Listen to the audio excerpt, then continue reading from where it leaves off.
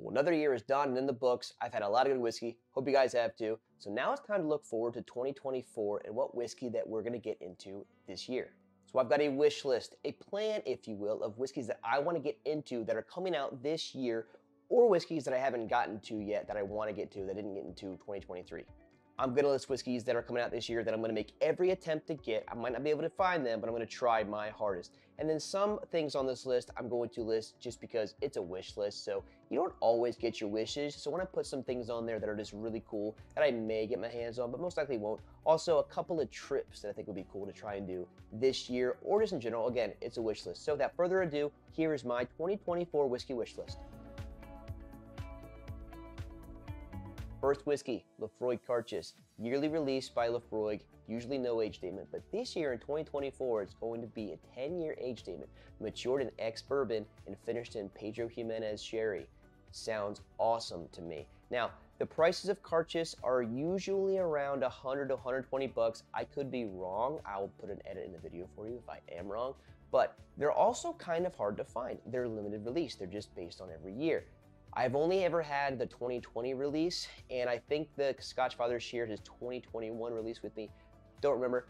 They're awesome. They're really good. There's some things that are pretty sought after from Laphroaig, and with this one being a 10-year age statement, it's probably going to make the market even more crazy to try and find. So I'm going to make every attempt to find this Carchis, but in general, if you can get your hands on a Carchis, it's going to be pretty good. This is my first whiskey on my wish list. Okay, my second whiskey. I am very excited about this one. This is Longrow Red. Longrow, as you know, is the peated Campbelltown from Springbank. The red is the red wine barrels that they always finish these whiskeys in per year. Now, they didn't have one this year. Instead, they put a 21-year 2023 release out. So this one didn't have one. But the last 3 years, in 2020, they used a Chilean Cabernet, a 13-year age statement.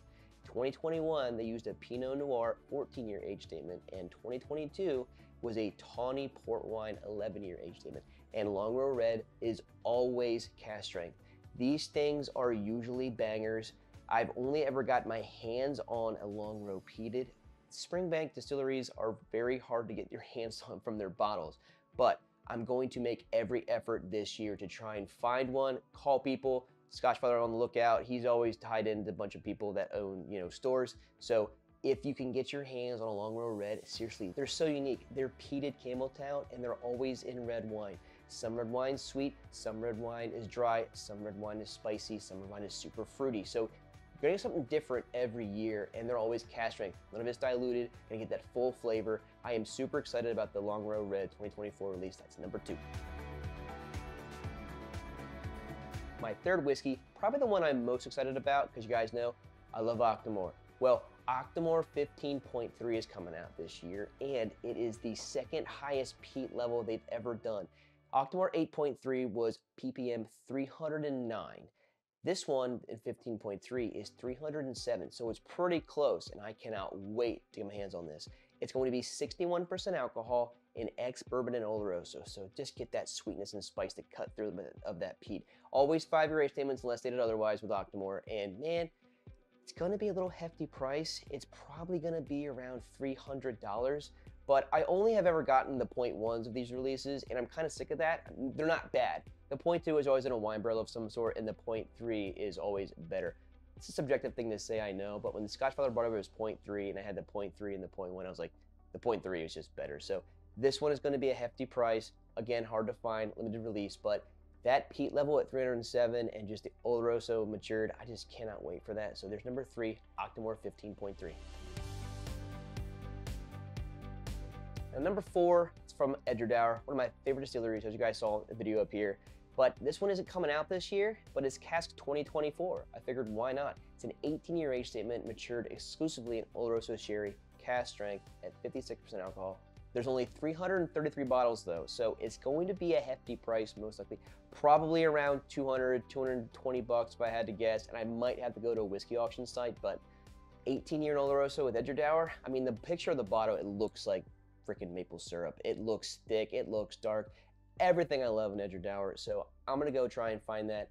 I think I saw some reviews online, and all the notes people were putting out were just everything that I love. You know, the sweetness, the syrupiness, it's viscous, it's chewy, just a long-lasting finish. Edradour is an amazing, amazing distillery, and you guys know I talk highly about them all the time. They are the little gem of Scotland, so I'm gonna try and find the Edradour cask number 2024. Whiskey 5, my wish list, Port Charlotte 18, 54% alcohol, 40 ppms, don't know the price.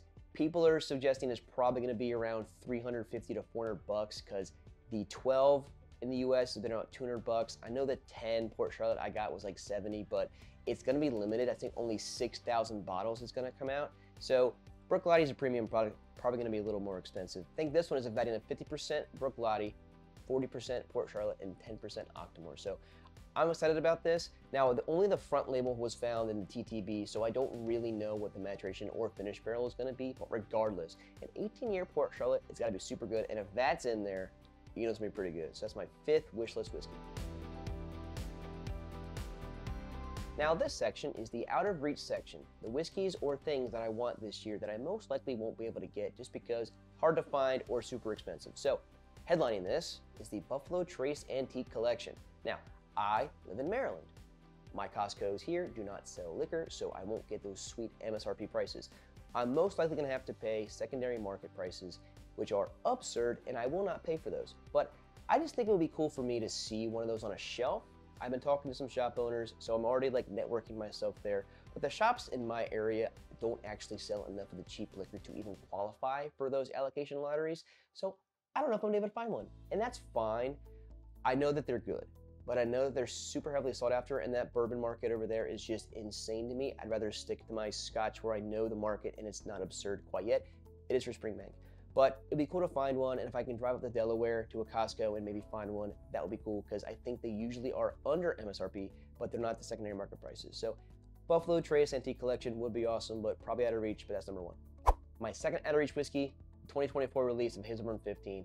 The 2023 release was 55% alcohol, 100% Oloroso. It just looks like candied syrup coffee. It is so dark. It just looks like I just want to chug that entire bottle. And you guys know how much I love the Hazelburn 15 of when I had this year at Jack Rose. It is fantastic. But as we all know, anything from Springbank is super hard to find. So I'm going to make a really hard effort to find one of these. But again, I think with this, there's only 9,000 bottles. It's a little more than the Port Charlotte 18 coming out. But again, I can't order online directly from Springbank. It would most likely have to be an auction site or get super lucky. Maybe the Scotch father has his connections. I can talk to him. He can maybe find one because you're awesome, dude. But Hazelburn 15, 2024 release, number 2. Third out of reach whiskey. I was talking to Scotch father and he said there was going to be a 2024 release of Laphroaig 27. Now, I did some brief Googling, and I think current 27-year releases are not that much more expensive than the Laphroaig 25 up behind me, and that one was $650. So if that's sub 1K, maybe I'll do one tax return whiskey and get that one, but I don't want to have two 25, 27-year Laphroaigs on my shelf. I can get something else that's really cool, but man, something about an old Laphroaig is just really, really nice. It's creamy, it's soft, but the older you get, you sometimes get lower ABVs, and I don't want to have like a watered down experience. That 51% 25 year was like just the lower end of what I like out of an ABV. I don't like the sub 50% usually, unless it's got some peat behind it. But that peat in those 27, 25 years gets really mellow, so it doesn't hang around as long with these Laphroaig malts. But regardless, if I can find a 27-year 2024 release, maybe I'll get it, but most likely out of reach, that's number 3.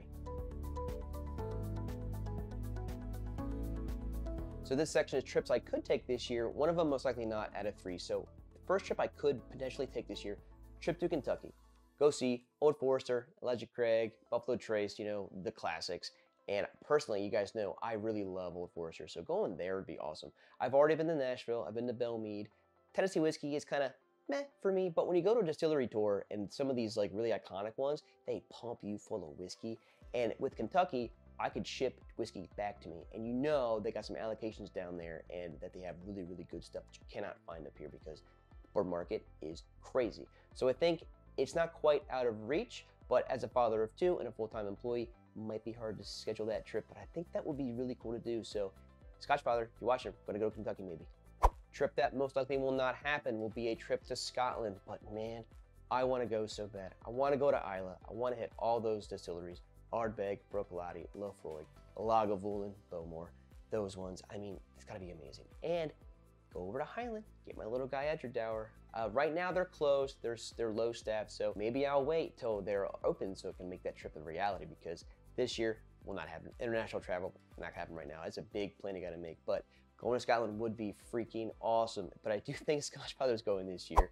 Third thing that I can do this year that is absolutely super easy is go to Jack Rose. If you don't know what Jack Rose is, Jack Rose Dining Saloon in DC, the biggest and best whiskey collection on the Eastern Seaboard. They have 2,600 bottles of whiskey on the wall, and it is just a fantastic experience.